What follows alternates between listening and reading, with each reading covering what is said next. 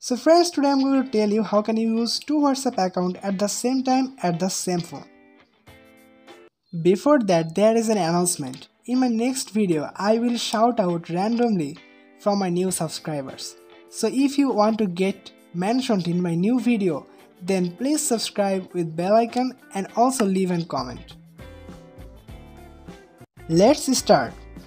So you have to open your settings. After that you have to scroll down, just simply scroll down, and then you have to find here app clone option. Okay, and then you will get some instructions here. You can see here app clone instructions. Just simply open it and then you can read it what is here. I will open.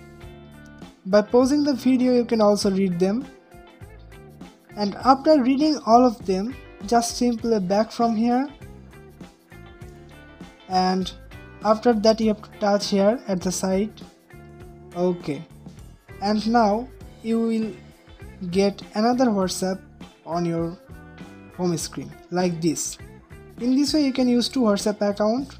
If you open the second WhatsApp you will get this type of page, and you can easily uninstall the second WhatsApp. Just tap it for a few seconds and touch here at the cross, it will be uninstalled.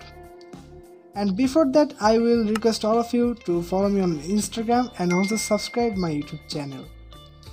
And now if you hold your WhatsApp for a few seconds like this one, just hold it for a few seconds, and then if you touch here at the plus mark you will get another WhatsApp account.